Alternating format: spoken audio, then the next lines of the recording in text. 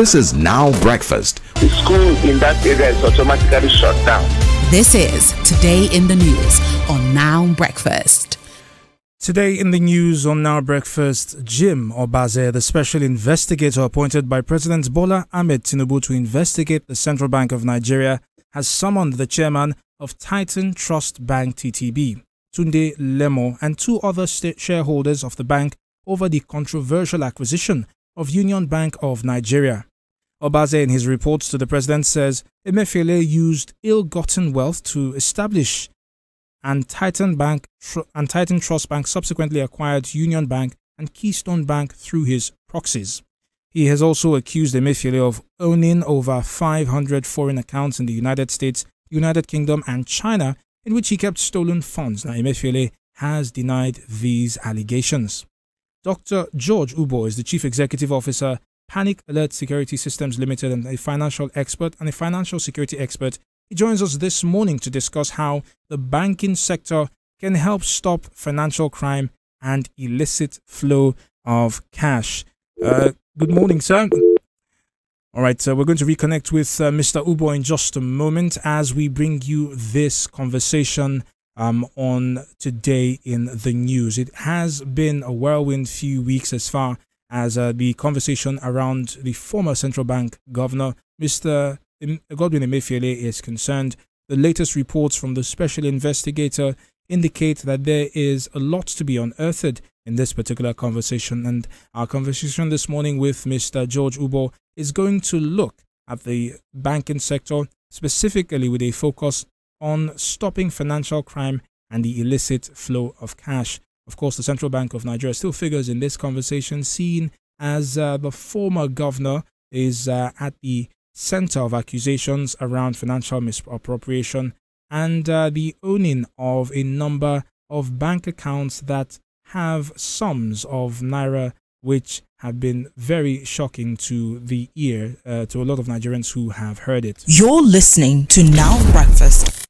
We now reconnect with Mr. George Obo as we begin the conversation around the financial sector, especially the banking sector, beg your pardon, and the issues that it is facing at the moment. This is Now Breakfast. We are your Beyond the News station, and we've been able to reconnect with Dr. George Ubo to examine the banking sector and to answer questions around what the banking sector can do to stop financial crime and the illicit flow of cash. Dr. Ubo, good morning and welcome to the conversation. Good morning. Good morning. Right, I would like to begin by asking, what is your view of the situation involving Mr. Godwin Emefiele, especially as regards to the accusations by the special investigator, Mr. Jim Obaze, into the activities of the CBN under Mr. Emefiele? Well, I mean, the accusations have been there before he was appointed. As far back as 2019, I came out with allegation of $25.6 billion US, germane to issuances of fake certificates of capital importation to MTN and MTN bankers. All outfits that originated from South Africa, and juxtapose it to what happened there, because a former South African president, Zuma, was removed from office and prosecuted because of his alleged dealings with the Guptas, and that allegation was called the state capture inquiry. So, but regarding the banks, from time immemorial, banks have been the main culprits in any financial transaction that... Can you hear me? I can hear you. Okay. Be it drug dealing, be it money laundering, any kind of crime, even murder. So that is why globally banks are given the threshold within which to operate. Now, when I was engaged in 2016 by the federal government through former AGF Malami. Same thing, I coined the phrase the banking sector mafia, because one, they never cooperated, and even as we speak, when the former president asked that the federal government funds should move to a treasury single account, they did not cooperate. Now, recently, I'm in possession of 1.4 trillion, not billion, 1.4 trillion naira transfers initially made to shady individuals, one of whom, or one of the narrations is Tunde for kitchen. Anybody, I mean, you don't need to be a psychic or a cynic to understand who the Tunde he was referring to. Sir, but more so though, these transactions squarely indict the banks, because in one of the transactions, 14.6 billion naira was transferred 21 tranches, 21 times in a day. So, the NFIU, Nigerian Financial Intelligence Unit, that is saddled with the responsibility to flag what we call suspicious financial transactions, never flagged it because of the high level of people involved. The banks themselves, you are giving that parameter within which to operate. Any transaction, 14 billion transfer in one day, 21 times. Right. So, I was going to interrupt by asking, aren't there any regulations in place that question the movement of money through the banking system? I'm getting to that. Not only are banks themselves mandated and giving the guidelines, when it talks, that is when you walk into the bank, it's very clear that when you are not allowed to transfer a certain amount of money. Personal has the threshold, corporate has a threshold in because of the Money Laundering Act. So, but the point is, on top of that, the NFIU I was a proponent of whatever the shenanigans going on with NFIU when Nigeria was facing a suspension in 2017. The NFIU has the capability, has the capacity to tap into any bank account and flag suspicious financial transactions. So even if the bank don't do it, you have an agency that is supposed to be autonomous to flag any transaction. And once that transaction is flagged, if it's terrorism related, they send it to DSS to prosecute, to investigate and prosecute. If it is drug related, they send it to the NDLEA. If it is purely financial crime, they send it to the EFCC.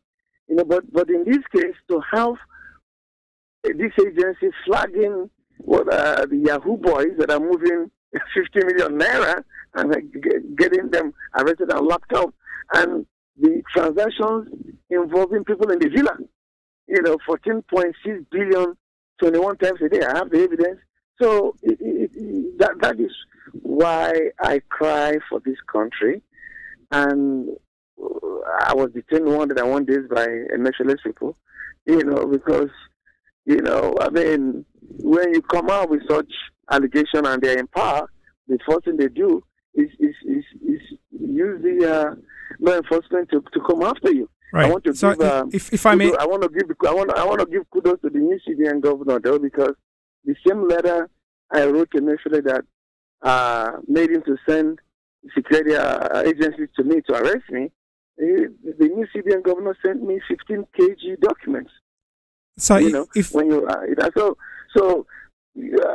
issue of a Meshele, to be honest with you, I've gotten to the point with the evidence I have, coupled with the new special investigator. It's not just a Meshele. Right, sir. If I may, you have a lot of people in that orbit. Right. If I may apologize, we're looking at stopping financial crime, and we've seen the CBN Act to halt suspicious movements of money, as you've mentioned, in Nigeria.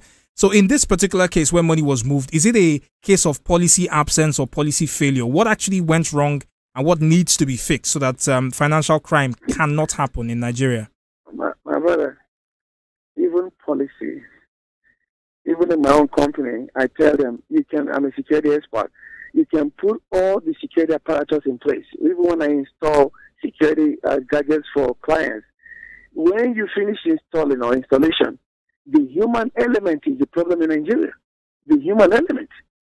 So, to be honest with you, we have very good laws, robust laws. I always say that the law enforcement agency in Nigeria is the most powerful, because in U.S., where I got my training, any crime you commit in U.S., unless it's capital offense, you have 5-7 years to prosecute. You're talking statute of limitation. Nigeria is one of the few countries that they can go back 10, 20, 30 years to prosecute you for any crime you've committed. So what is the problem? Right. Yes, well, it is the human element. It is the human element, because you have, for instance, the $25.6 billion fraud I'm talking about has to do with issuances of the CBN Act is very clear. When you forge the certificate of capital importation, the Act even calls for, I have a new magazine now, not just the $25.6 billion, but it calls for punishment 10 times of that amount. So I do apologize for interrupting you, but we have actually run out of time. I wanted to say thank you very much for joining us on this conversation this morning and the work that you're doing to shine the light on issues in Nigeria. You're welcome. Thank you. You're welcome, sir. Our guest on the conversation this morning is Mr. George Ubo, the Chief Executive Officer of Panic Alert Security Systems Limited and a financial security expert. He was joining us to speak on the banking sector and how the banking sector can stop financial crime and the illicit flow of cash. You're still listening to Now Breakfast on Radio Now 95.3 FM. The conversations continue. You're listening to Now Breakfast. This morning on Now Breakfast, we turn our lights towards the political scene. It's been a very busy year for political gladiators, stakeholders, players, and spectators in the country. The year started with Nigeria electing a new president, a new set of governors and lawmakers. This was also followed by different tribunals, appeals, and Supreme Court cases by aggrieved parties, in which some of them are still pending in court. Now, the year in politics also had internal strife in different political parties, which saw some of them break up into factions or look like they're breaking up into factions. A political analyst, Mr. Jide Ojo, joins us today to review the Nigerian political scene for 2023. Mr. Ojo, good morning and thank you for joining us on the conversation. Good morning. Is it possible for you to give me a quick overview of the 2023 political scene in Nigeria? Well, again, that's part of what I dwelt on in my column in the Punch newspaper of this week. Looking at the 7th general elections and post-election, as well as the inauguration and governance. So this 2023 is peculiar in the sense that as a result of the 7th election in this 4th republic, we have 2 presidents, 2 sets of senators, 2 sets of House of Reps, 2 sets of State Houses of Assembly, members, 2 sets of ministers, 2 sets of commissioners, and a whole lot of new sheriffs in town. And if you break it down, recall that the year started with the campaigns for 2023 general election. And at that time, we had over 1,000 matters in court as a result of the very messy party primaries and candidate nomination that took place last year. So we entered the year, this particular year is unique in the sense that, unlike previous elections, where the campaign period in the public is 90 days, we have 150 days of campaign. So it was a spillover from last year to this year. We have first set of elections on February 25.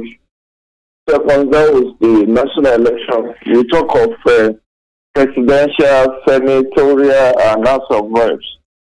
And the second set of elections were state elections, that's governorship and state houses of assembly.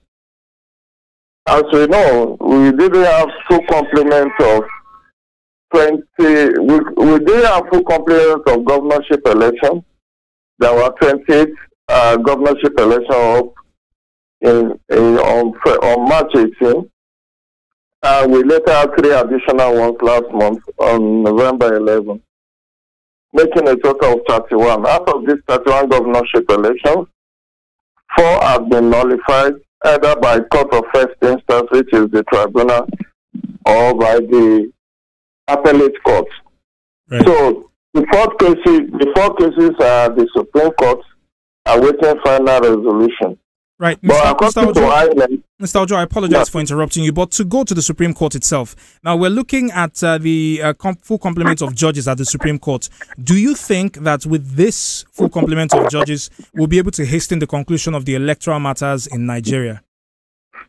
It's not only electoral matters. The full complement of Supreme Court will expedite both criminal and civil cases that have been pending. Let me give you let me give you an instance. I was on a radio program a couple of days back, and the guy said in his community the chieftaincy tussle had been on for 25 years, and it's still in the court.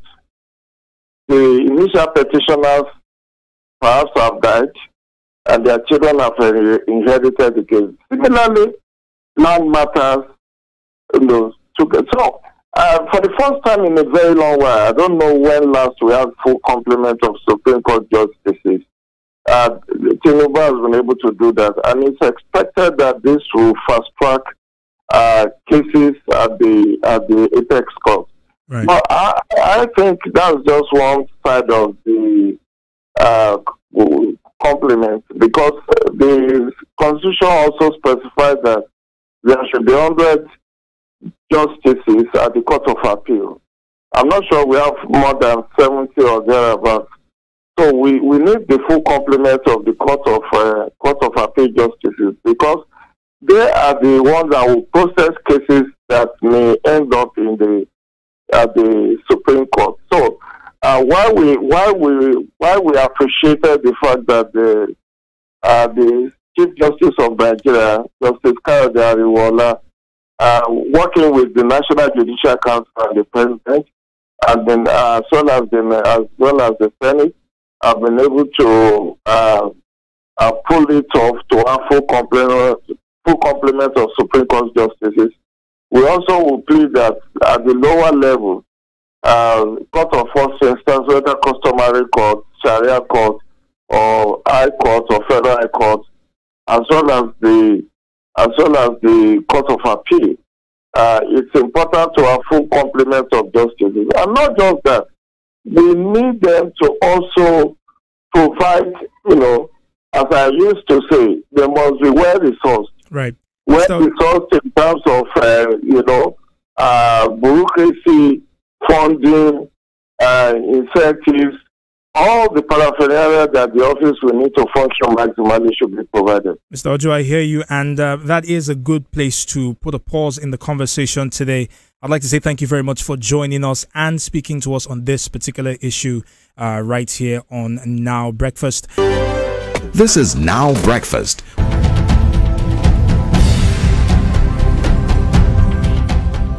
A very good morning to you, Lagos, Nigeria. You're still on to Now Breakfast. It is time for the interview. Our conversation this morning heads over to Plateau State, where the death toll from the attack of gunmen on 23 villages in Bokos and Barkin Ladi local government areas of Plateau State has increased to over 100 persons. The state's governor, Governor Caleb Mutfwang, has described the attack as a terrorist attack, calling on the federal government to tackle the issue by making arrests. No group has taken responsibility for the attack. The two local governments, however, have had a history of old-time conflict between Fulanese and the indigents of the local government. Musa Ashams is the Commissioner for Information in Plateau State, and he joins us this morning on the interview to discuss the state government's efforts in tackling the security issues in the state. Commissioner Ashams, good morning, and thank you for speaking with us this morning. We would like to start by expressing our condolences. It is not, we understand that every person in Plateau State, whether a private citizen or indeed every Nigerian, will be sad to hear of the loss of more Nigerian lives. We extend our condolences to you, and we do hope that we will find the fortitude to bear through this loss together. Thank you very much, Radio Now. Thank you for having me on the interviewer. The mood on the Plateau is a sad one.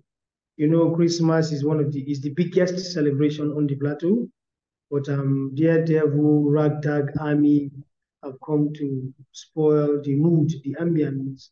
But we give God all the glory, and we are not done with counting our losses, because a lot of young people, elderly women, children were macheted by these assailants, by these terrorists.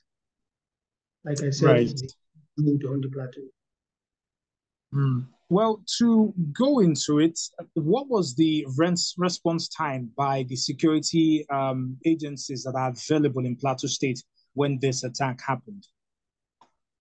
You know, the reality of the situation is that these people took out this pogrom with military precision, because they attacked 23 villages almost at the same time.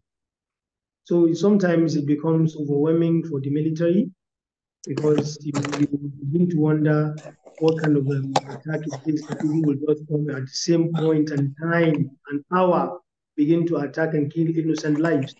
You know, our people are peaceful people. Our people love peaceful environment and ambience that is peaceful. We're very, very industrious. Our weather is very, very clement. We're very, very hospitable. We do not kill for any reason. And unfortunately, this terrorist, this genocide merchant came to our villages and killed people and took over and even destroyed homes. Those that escaped saw them torching their houses. So it's a pathetic situation. If the military intervened, if not, the number would have been more than this. Right. Well, is it possible to give us a timeline of the military response? Because, as you have said, they attacked villages simultaneously. And we spoke with a journalist in Plateau State yesterday. He indicated that there's actually a military presence in the two local governments where these attacks happen. That's Bokos and Birkin-Ladi. Can you confirm that the military was present, or that they have a base in these local governments? If it is about having base, because these are local governments that get attacked from time to time. If it is about having base, we have military bases in these places. But the issue is that our people got killed. Our people cannot remember the number of hours it took before military came, or minutes. Our people will want to have a peaceful atmosphere. Our people will want to live and let live. Our people will not go out there to take anybody's life. The major challenge now is for us to stop it before it even kickstarts. It's not about saying, okay, we only had 3 casualties before they came in. It is 3 minutes before they came in. You know, this is an intelligence-driven job. Once you have intelligence, you can nib this behavior in the board. You can curb it. You can curtail the excesses. It is quite unfortunate. If you hear me stammering, it's because the situation is pathetic. It is satanic. It is ungodly. It is unpatriotic, it is inhumanity. And you begin to ask, when these people sit down to strategize on how to kill, shouldn't they also sit down to strategize on how to improve on their economic life? Shouldn't they also sit down to strategize on how to have a peaceful and coexistence as if they're Nigerians? Shouldn't they also think of how to improve the education of their children and the economy and welfare of their families? Is it only when it has to do that they sit down to strategize? So it is not about intervention for us. It is about stopping it ab initio. It is about us living in our communities without fear, without being molested, without being killed. Right. I hear you, Commissioner. I do have to ask, it's not the first time that these local government areas have made the news because of these sorts of situations, because of attacks and loss of lives. I believe some 8 months ago, there was another report that indicated that there was an attack happening in Mangu, Birkin Ladi, Riom, just south, and Boko's local government area of the state. And in this particular case, the Mieti Allah Cattle Breeders Association accused the native population of these local governments of murdering innocent Fulani teenagers who were working on their father's farm at Donkasa village of Basa local government area. And if we look further back as early as 1994, 1991, 1995, we have seen conflicts. As a matter of fact, in 1995, there was a conflict between the Mangu and the Bokos border communities. It started in 1992. It became a full-blown incident in 1995. And the bone of contention in this case was a boundary dispute. So it does seem that there's been an ongoing unrest, if you would pardon the term, in this particular area. What has the state government been doing to ensure that the Fulanese and the indigenous community live in peace? Okay, right. Like you rightly spoke about boundary disputes. If you go to Ife and Modakeke, we had it, Aguleri and Umuleri, between Benue and the Cross River and Ebonyi State. This kind of issues come up. Once you have people, you see that they have interest. And once the interests collude or collide or they cross each other, you will have conflicts, but not the one that you take people's lives, not the one that you just come at the break of dawn or at the dawn of the night and you begin to shoot sporadically, you begin to burn people's homes, begin to take over their lands. That's not the issue. So if you say there has been, you gave a trajectory, a history.